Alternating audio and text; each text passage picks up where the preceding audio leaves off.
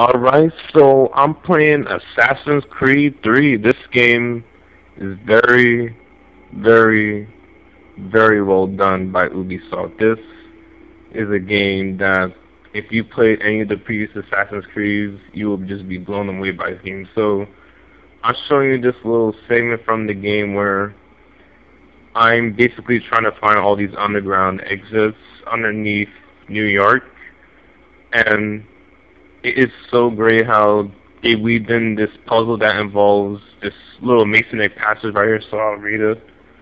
All preferment among Masons is grounded upon real worth and personal merit only. That so the lords may be well served. The brethren not put to shame, nor the royal craft despise.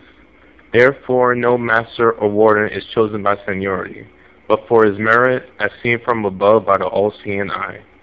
It is impossible to describe these things in writing, and every brother must attend in his place and learn them in a way peculiar to this fraternity as decreed by the double-headed eagle of the East. Only canons may know that no master should take an apprentice unless he has sufficient employment for him, and unless he be a perfect youth having no maim or defects in his body that may render him incapable of learning the art of serving his master's lord, and of being made a brother true to the moral standards and rights of kings, and then the fellow craft in due time, even after he has served such a term of years as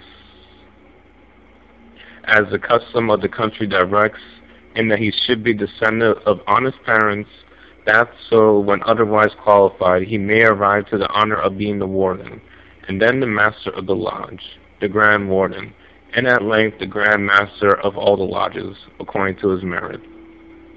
No brother can be a warden until he has passed the part of a fellow craft, nor a master until he has acted as a warden, nor a grand warden until he has been master of a lodge, nor a grand master unless he has been a fellow craft before his election, who is also to be nobly born, or a gentleman of the best fashion, or some eminent scholar, or some curious architect, or other artist, descendant of honest parents, and who is of similar great merit in the opinion of the lodges. And for the better, and easier, and more honorable discharge of his office, the Grand Master has the power to choose his own deputy Grand Master, who must be then, or must have been formerly, the master of a particular lodge, and has the privilege of acting whatever the Grand Master, his principal, shall act, unless the said principal be present or imposes authority by a letter. These rulers and governors, supreme and subordinate, of the ancient lodge are to be obeyed in their respective stations by all the brethren, according to the old charters and regulations, with all humility, reverence, love, and alacrity, with all Masons under division on the brotherhood. So this entire passage right here basically serves as a hint to this puzzle that I have, which I'm about to show you.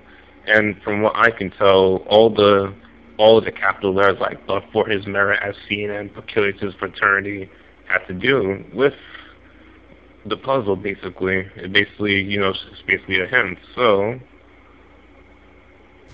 I'm gonna look back at it. This is a puzzle right here where I basically have to put these symbols in a certain order. I'm gonna look at the passage once more. It says, merit as seen from above by the all-seeing eye, okay. But I see, peculiar to this fraternity as decreed by the double-headed eagle of the East. I see there's a double-headed eagle right there. It says it's from the East. I'm going to put him on the right here. I'm going to move all the other ones up here for now.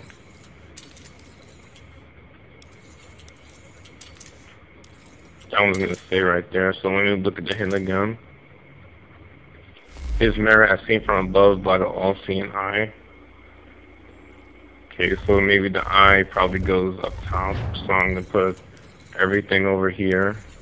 I'm going to leave the eye right there, leave that right there. Now, this crown. View the hint. Being made by true to the moral standards and rights of kings. No brother can be all Masons under division on the brotherhood.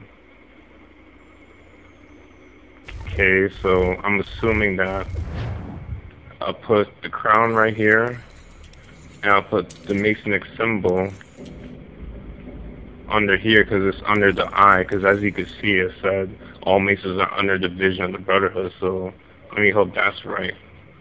No, it is not right. So, try this again.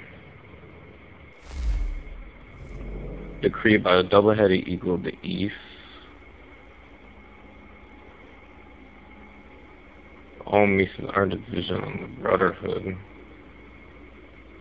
Okay, so moral standards and rights of kings.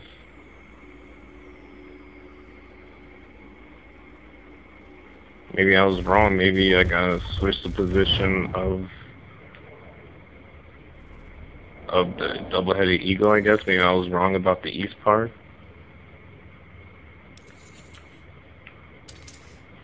Oh, I was wrong. So yeah, rights of the king. So the king has to be on the right. That's weird.